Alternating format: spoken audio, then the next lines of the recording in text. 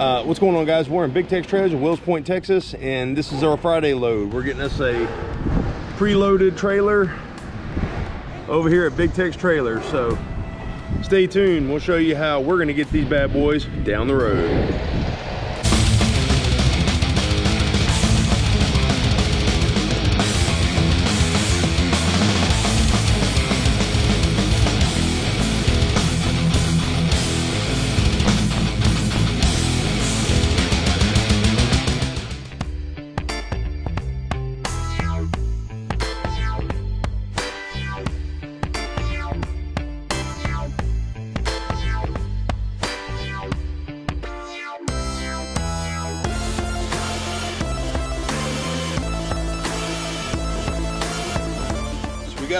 We're hooked up to our trailer.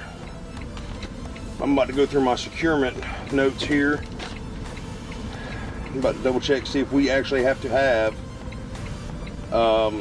chains securing these trailers to our trailer. So we got 348 foot spread axles, and let's see if we need some chains. So guys, you always want to have your load secure, safe, peace of mind. Don't have to worry about it. Bam, here it is. All right. Stacking empty flatbed trailers by using chains to secure the top two trailers to the bottom trailer. The chain in the front must be secured to the trailer in the opposite direction of the chain for the rear. This will prevent the trailers from rolling.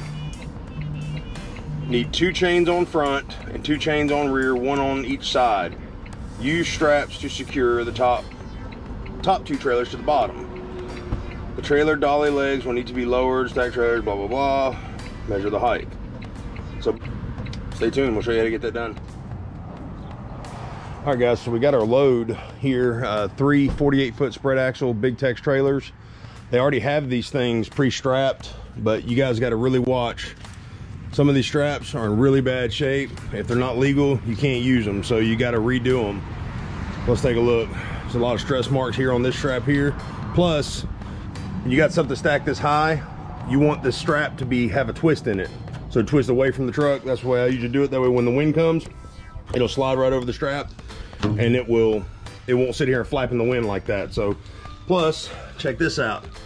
They've got this right next to this sharp stake pocket here. That strap's right next to the sharp stake pocket, so as you're driving, let's go to this other one. That one is super tight. I mean, you could play banjo with that. It's crazy. So we'll go to this one here. You can hear it rubbing right there, so that's going to be an issue. Check that guy out. Yeah, that's not legal, guys. You can't have that. So, and you always want to make sure that what you're hauling with is legal. So, I mean, we appreciate these guys here at Big Tex and Will Point getting these things, you know, preloaded and secured. But guys, we can't run that. So that's not going to work. Back here, we got a 2-inch, which could easily be a 4-inch over here. And I think that's what we're going to do. We're just going to go ahead and change that out. All right, guys, another real big issue that I have an issue with is the way these hooks are done, okay? See how it's riding the bottom of the rub rail there? It's just hooked up under there, just like this. All right, well, what's gonna happen if this strap gets cut for some reason, okay? That hook's gonna hit the ground and it's gonna go back to the passenger behind you and probably bust their windshield. So guys, what you always wanna do is at least put 1 turn on your hook and bring it up to the top of the rub rail right here. But also, guys, you're supposed to be running chains on these trailers. So we're supposed to have a chain. So you're supposed to have a chain at each corner, all 4 corners. We need to get us 4 chains out. We got to swap some of these straps out. So stay tuned, guys. We'll be right back with you.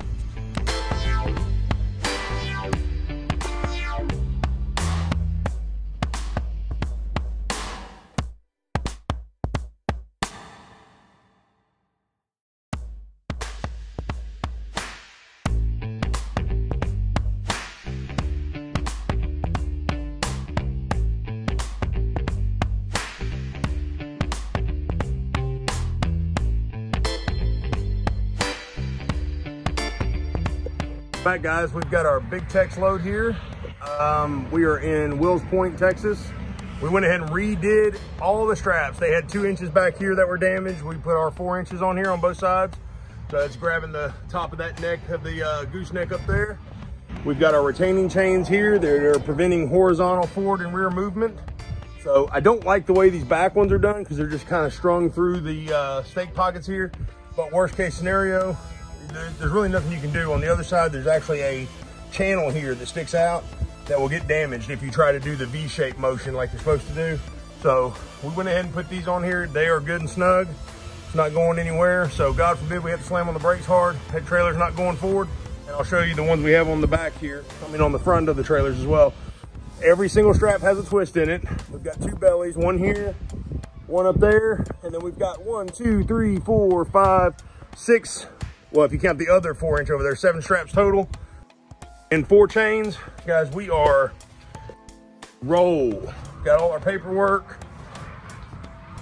Check out our chains up here. You want to be real careful when you run those chains too, guys. Make sure you do not damage. You want minimum scratching, so make sure that you're not going to be riding up on here on the side plate. This has got a little bit of space. You can see my finger goes behind it, so but just minimum damage, guys, but you want to make it safe. So chains hooked up there, running through our second trailer, running down to our first trailer, and then back to the rub rail. So the trailers can't shift to the rear and they can't shift towards the front. So got them holding, and we've got our placement straps.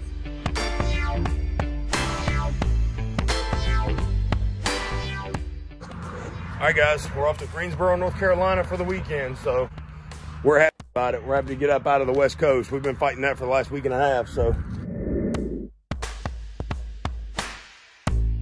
Hey, all you cool truckers and truckettes. Sorry, I just had to get on that little bandwagon. That Carol Baskins. So we're here at Big Tex in Greensboro, North Carolina. As you can see back here, we got 1 truck ahead of us. So it's not the ideal situation, especially on Monday morning in the rain. But like, we were here at like 8:03 and there was already a guy sitting in their lot. So I don't know. They said they wouldn't gonna open up until 8, but it is what it is. So what we're gonna do is, while we're waiting, we're gonna go ahead and take our chains off and just a couple straps just to make it a little easier after we get turned in there, and we can get everything else off. We're gonna leave the bellies on until they get that top trailer off, just in case. But after that, we'll pop the bellies off, the other 4 straps on the top. So guys, when you're talking about getting these chains off, right here, you wanna make sure that all these points that you're undoing on these chains, you're being just as careful as you were when you put them up there, because you don't want to put any kind of damage on these trailers that doesn't have to be there. Small scratches and stuff, that's one thing, but guys, when you talk about like scraping off DOT tape and busting lights, that's a claim. So be extra careful when you're taking off your chains and your straps, okay guys?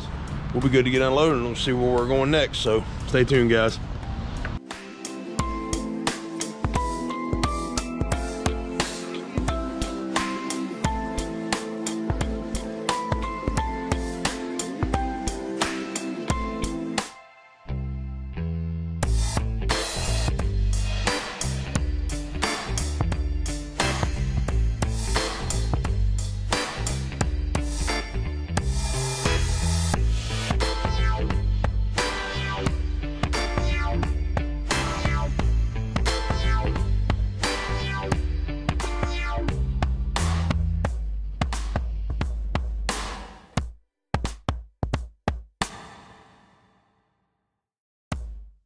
All right, everybody, so stay tuned till the next one. Thanks for watching, and stay safe, stay prime.